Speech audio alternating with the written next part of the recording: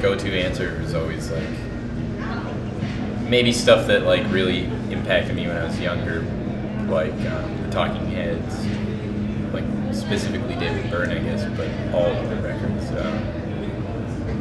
I grew up listening to the Beatles and my parents' music and my grandparents' music as well. So a mix of like big band stuff, Glenn Miller and like World War II era music, a lot of that my I liked it for some reason. My grandpa would always play it for me when we drove around and he'd listen to AM radio.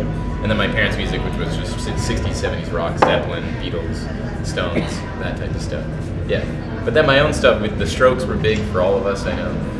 Or like the three of us. Andy joined the band like 4 years ago. So I guess I'm talking about like formative, like high So school. you don't count. But like when we started You playing, can't like it suck. yeah. The Constantines though back then, like Tangiers came up a little while ago. I forgot how much I loved them. Wolf Parade. I don't know. And then the Pixies as well. We somehow discovered them around that time. Yeah, totally.